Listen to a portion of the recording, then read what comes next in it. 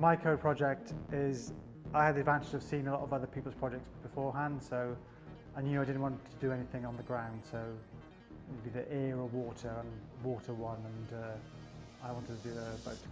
When I decided I wanted to do a boat, RM said don't do a boat because the product is not designed for the extremes this boat would be going into, and I took that as an endorsement because it was never intended to go in the water, it was intended to go on the wall like most of my work.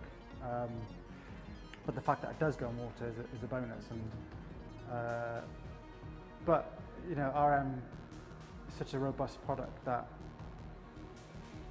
it'll work absolutely fine on water. The colour I created, I call it Mercury Orchid.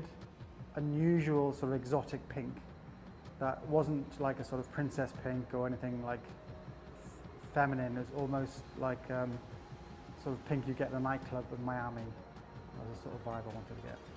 The problem with colour is everybody sees colour differently. So our eyes are different, our minds are different, so anything you see written down or painted or anything, the perception of it differs from any person in the room.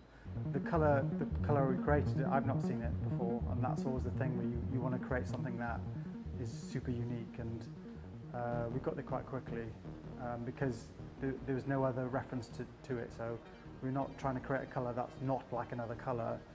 It was just this sort of neon nightclub shimmering reflection cerise pink that yeah, we got there in the end. I always try to make it look like it was done in the past. It always looks like it's done by hand and it's not computer designed. Because I try to make everything look like it's made in the 90s and the 80s, so it's made old-fashioned style. It's not super complicated and not computer generated, that it has this effect that it looks like that's how it was made, that's how it was made in those times. It was made by hand, not on computers. It's always this case of trying to do the most impact with the least amount of work. It sounds lazy. It takes a lot of discipline to almost do the bare minimum to create the communication you want to create the idea. It takes a lot of thinking to make it look so simple.